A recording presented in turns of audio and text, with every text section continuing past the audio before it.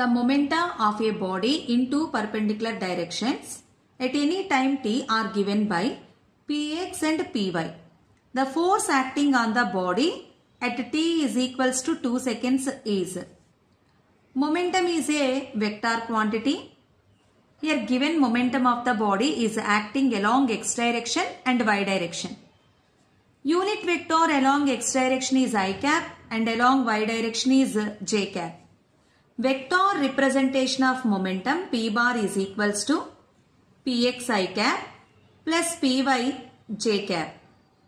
And we know force F bar is equals to Fx I cap plus Fy j cap. Force is equals to rate of change of momentum. In place of Fx, dpx by dt I cap plus dpy by dt. Given px is equals to 2t square plus 6 and py is equals to 3t square by 2 plus 3. Now differentiate px and py with respect to time. dpx by dt is equals to 2 into d by dt of t square plus differentiation of constant is 0. That is equals to 2 into d by dt of t square 2t.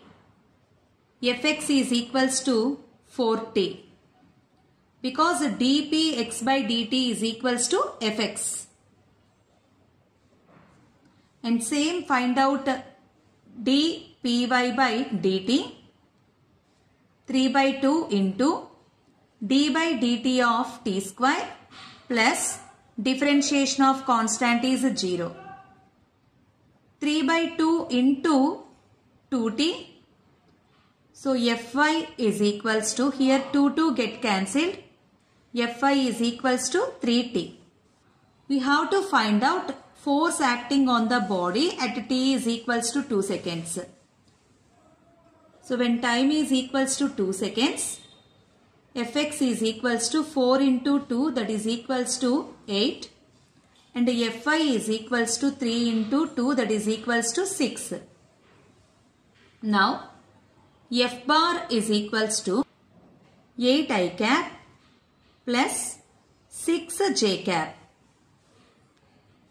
Magnitude of the force is equals to square root of 8 whole square plus 6 whole square. 8 whole square 64, 6 whole square 36.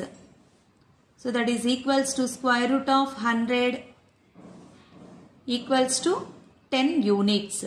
Check the given options. Third option is correct.